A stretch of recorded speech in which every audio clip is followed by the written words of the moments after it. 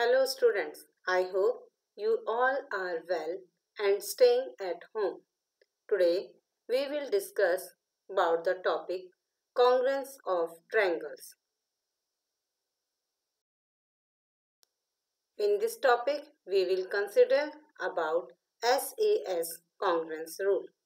If two sides of a triangle and the angle included between them are equal to the corresponding two sides and including angle of another triangle, then the triangles are congruent by SAS congruence rule. We are taking an example here. ABC and PQR are two triangles where AB is equal to PQ,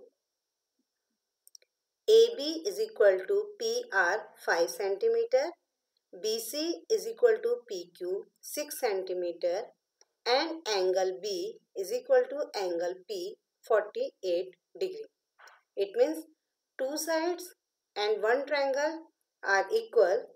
Therefore, triangle ABC is congruent to triangle RPQ by SAS congruence rule.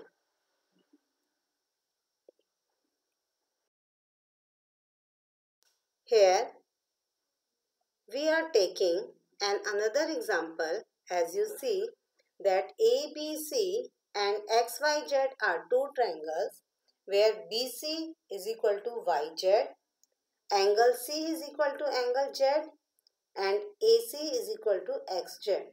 Therefore, triangle BCA is congruent to triangle YZX.